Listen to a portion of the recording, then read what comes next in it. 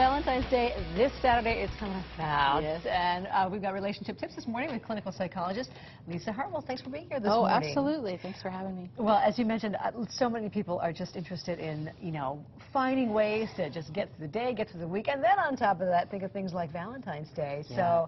So glad you're here. Yeah. And we're going to kind of break it down because there's a lot of things to talk about. Let's start with the most important part, maybe. Yeah. Fun. How do we get to the fun on Valentine's Day? Oh, make it fun and don't worry about it because, the first thing you should do is visualize yourself having fun with whoever you're taking out. Visualize it. Okay.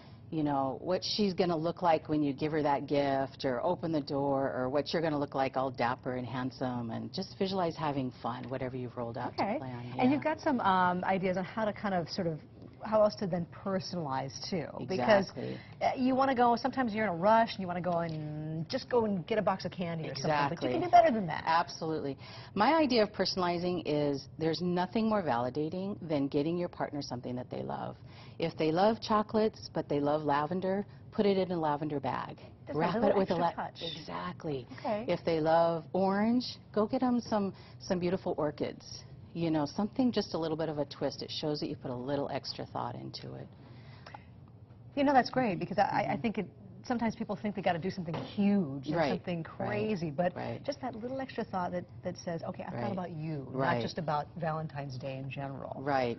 Just like my husband, he always gets away with adding to my repertoire here, right? So, it's personal. He knows it's something that I would love, so it's so exciting. I think another thing, too, is it's so easy to get overwhelmed. So easy to get overwhelmed. Absolutely.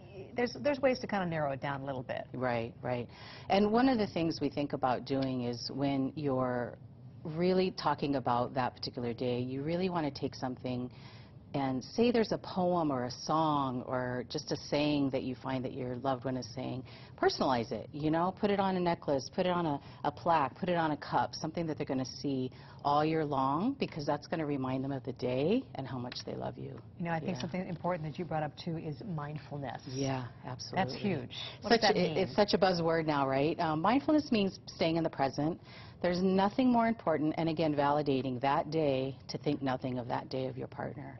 And so many of us worry about what happened yesterday, maybe an argument you had last week, or you're worried about the bills or the kids or something tomorrow. Stay present of the day. Okay. Look in their eyes, have a great time.